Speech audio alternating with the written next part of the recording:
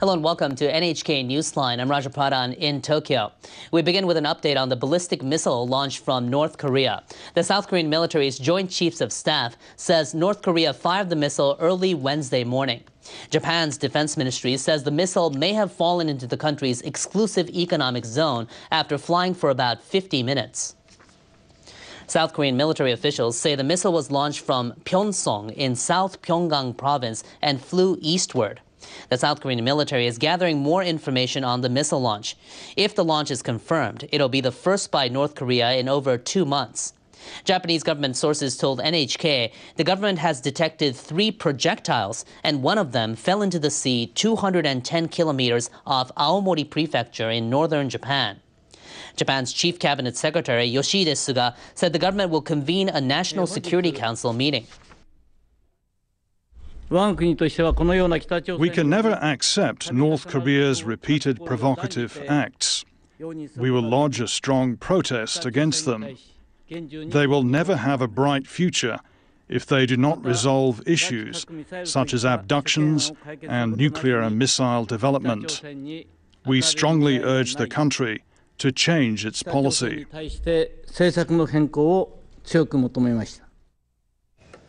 The U.S. and its allies have been on the alert for a response from North Korea after Washington relisted the country as a state sponsor of terrorism. The South Korean military says it conducted a missile defense drill as a countermeasure.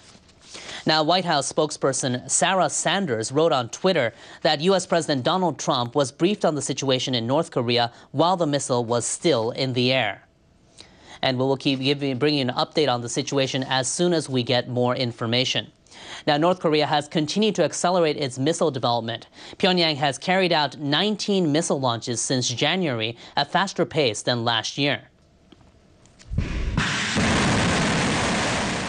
Recent launches have included the new intermediate-range Hwasong-12. In May, the missile was fired at a steeper angle, known as a lofted trajectory, meaning it flew higher and over a shorter range than usual. 예정된 비행 궤도를 따라 최대 정점 고도 2111.5km까지 상승 비행하여 거리 787km 공해상에 설정된 목표 수역을 정확히 타격했습니다. Just a week later, the North fired a new version of a ballistic missile that had previously been launched from a submarine. Pyongyang also fired a missile with a new precise guidance system. It says the technology allows a shorter launch time. In June, state-run media reported on the successful first test of a new type of surface-to-ship cruise missile.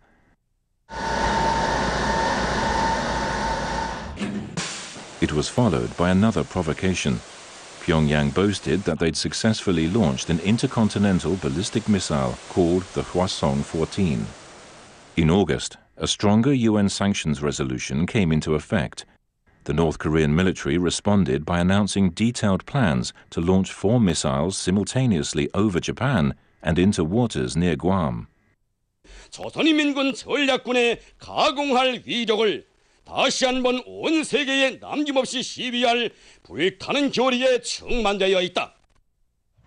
But instead, the country fired a single Hwasong-12 missile in a different direction over northern Japan 2 times in 3 weeks.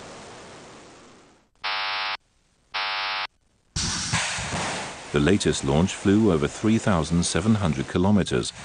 This is 1,000 kilometers more than the previous one. Pyongyang showed that Guam is within its range.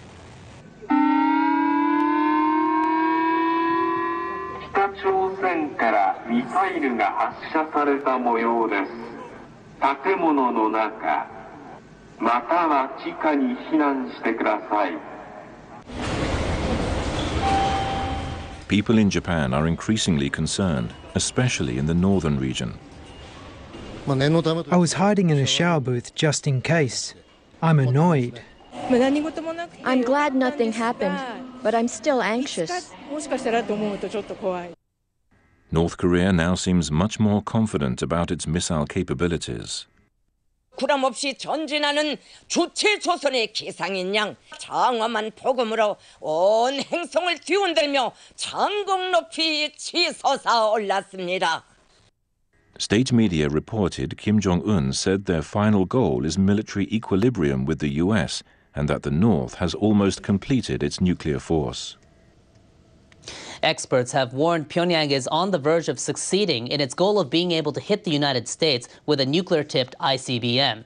A U.S. foreign policy think tank came to this conclusion after conducting analysis of footage of a previous missile launch. On July 28, North Korea fired a Hwasong-14 missile, which it claimed was an ICBM. It's estimated to have flown for 45 minutes before plunging into the Sea of Japan. NHK cameras in northern Japan captured a flash of the missile before it landed. Experts at Carnegie Endowment for International Peace analyzed the footage to determine if it depicted a re-entry vehicle, the part of an ICBM that could deliver a nuclear weapon. They estimate that the object was falling at a speed of 6 kilometers per second from a height of 44 kilometers. This is slower than the normal speed of a re-entry vehicle falling to Earth. If it's the re-entry vehicle and the re-entry vehicle is tumbling, that would give us some questions about the exact status of North Korea's program. But their analysis wasn't conclusive as to whether it was the re-entry vehicle or another part of the missile. The North Koreans successfully launched the missile. It climbed to a very, very high altitude. It fell almost all the way back to Earth, as it should have done. And it was only at the very end of the flight that something went wrong. They say the underlying point is that the test was nearly successful, and in terms of missile development, this is significant. The North Koreans scientists are very capable. They've proven themselves over time to be good and effective engineers. If they don't have an ICBM that can hit the US today, they will have in the very near future. Kim Jong-un watched the launch from a close distance. Experts point out Pyongyang wanted to show they are confident that ICBM development is nearly completed.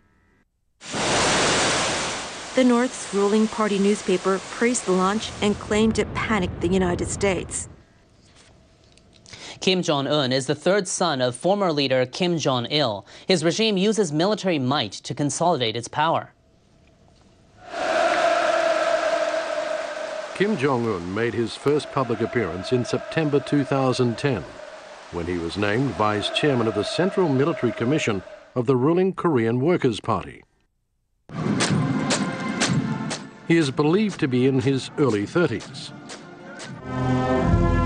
On the day Kim Jong-il died, state media referred to Kim Jong-un as the heir apparent.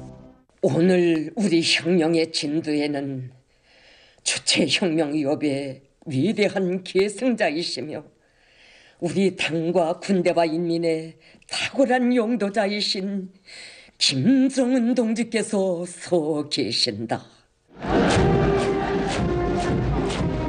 The young leader faced a challenge to cement his power in the party and with the military. In his first public speech, he vowed to follow his father's lead.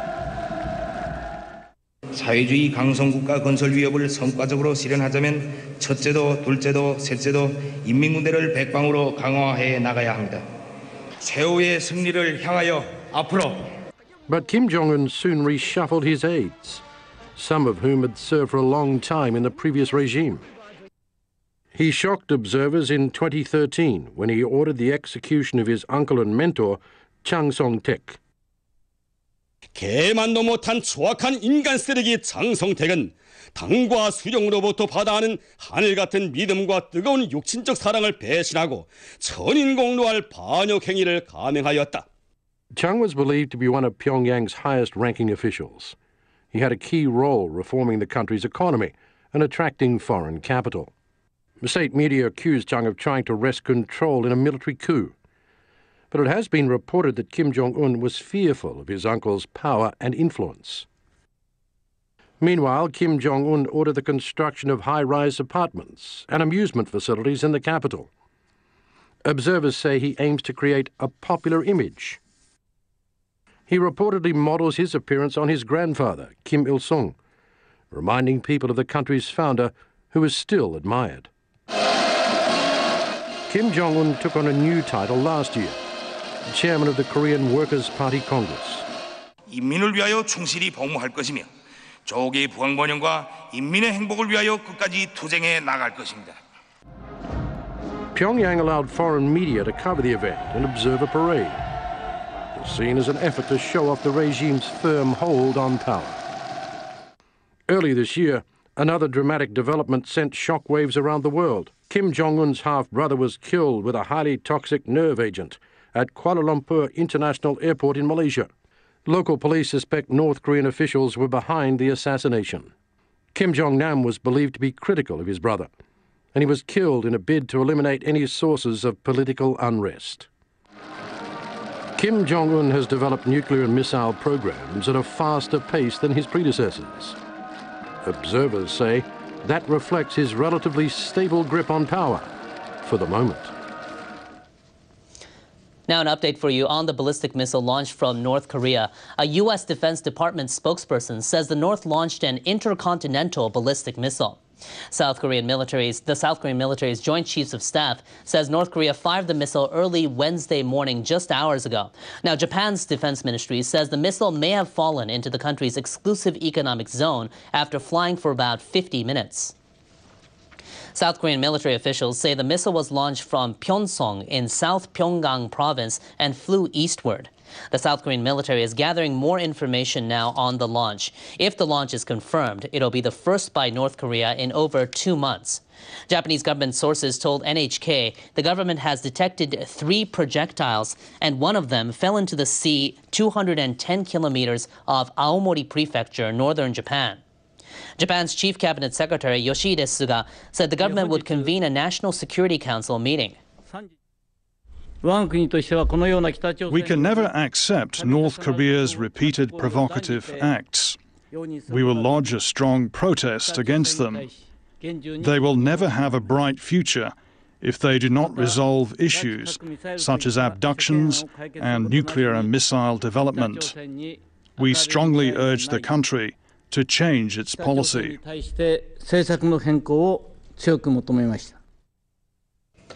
The United States and its allies have been on the alert for a response from the North after Washington relisted the country as a state sponsor of terrorism.